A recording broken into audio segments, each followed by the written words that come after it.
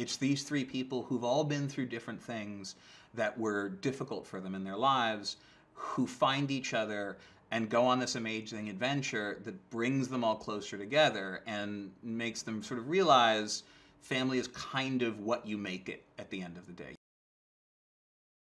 What he excels at in this movie is the heart and the emotional journey he takes the characters on. You know, the magic and the special effects and the scary parts, like that stuff he could probably do in his sleep. He does it incredibly well.